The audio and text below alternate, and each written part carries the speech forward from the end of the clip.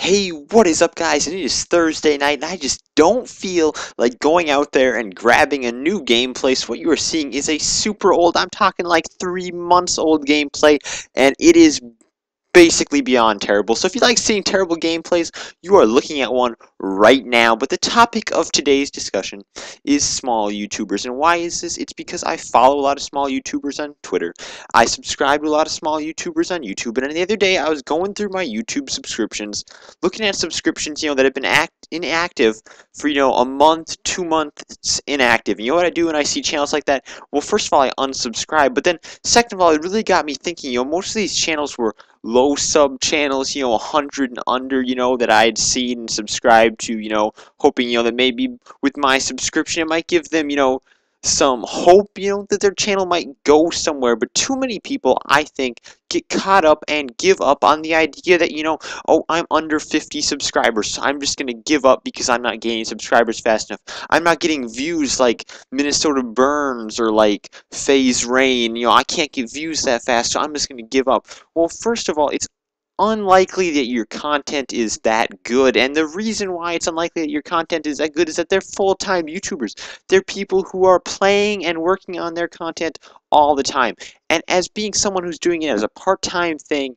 it's basically impossible for us to try and compete. Now we can keep on putting in more and more time. You keep on seeing I'm trying to push, towards daily uploads. It's probably not likely, but I am getting a new capture card that will make it be a little bit easier and get the HD content in there, along with being able to record, very easily, much faster. And it might be possible for me to pull off daily uploads. But I mean, the point is, we can't compete with those people.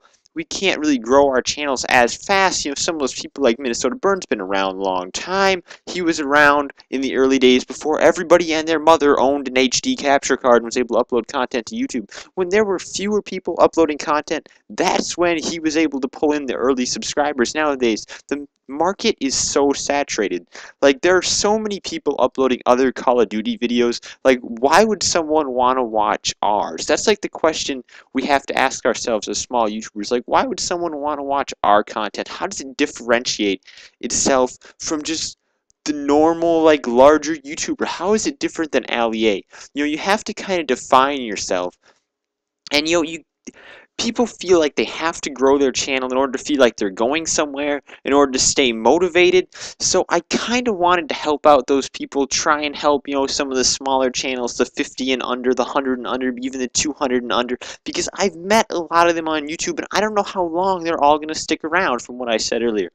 So we kind of came up with a new way to help promote those channels. I don't think shoutouts work. I've never really viewed shoutouts as being something that works, because when you just go out there and say, hey, you should go check out this channel, it's not really gonna happen. Like, the human interaction, like, has your friend ever said, hey, go check out this video on YouTube when you get home, like back in 7th grade, before you could look it up on your phone, or before they could just look it up on their phone and show you, back in the era where you actually had to go on a desktop to watch something on YouTube. I'm talking like 2005.